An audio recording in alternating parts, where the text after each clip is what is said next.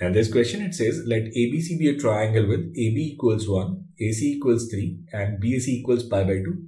If a circle of radius r greater than 0 touches the sides AB and AC and also touches internally the circumcircle of triangle ABC, then the value of r is. What we'll do is, since it is a right angle triangle, we'll take this triangle along axis of coordinate. Now angle A is 90, so this is A, this is B and this is C. Now suppose A is at origin, B is at 1, 0 and C is at 0, 3, and if we take its circumcircle, and we know that center of this circle will be midpoint of BC. So this center will be 1 by 2 and 3 by 2. And this length of BC is under root 10, which is diameter of the circle. So radius of this circle will be under root 10 by 2. Now it says we need to find radius of a circle which touches these two sides and also this circle. Now we know that any circle which touches both the axes, its center will be r, r, since in this case we are dealing with first quadrant, and its radius will also be r.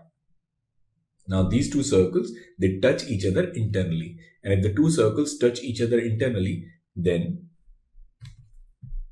C1, C2, it must be equal to R1 minus R2. So basically C1, C2, it must be equal to R1 minus R2, and R2 in this case is R. Now C1, C2 is under root of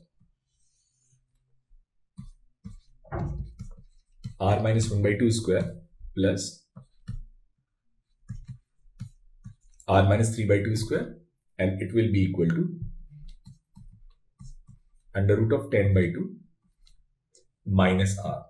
Now we square this, we'll get R square plus 1 by 4 minus R plus R square plus 9 by 4 minus 3R, and this is 10 by 4 plus R square minus under root 10R. Now 1 by 4 plus 9 by 4 is 10 by 4. So this 10 by 4 and 10 by 4 will cancel. R square will also cancel. So we'll get this as